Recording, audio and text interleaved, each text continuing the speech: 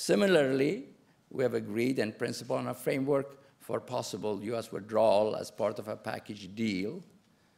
We have a similar engagement with the Afghan government.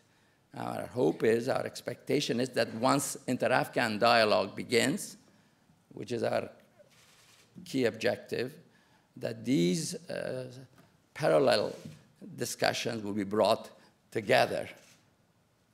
But even if we achieve success on these two issues, we make further progress, a peace agreement would not be immediately or shortly or achieved in the foreseeable future without a comprehensive agreement on other issues.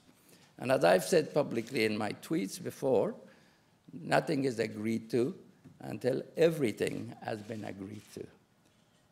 And the other issues that must be dealt with are issues of a roadmap for Afghanistan's political future to end the Afghan war, Afghan war. The Afghans must sit across the table with each other and come to an agreement about the future of their country.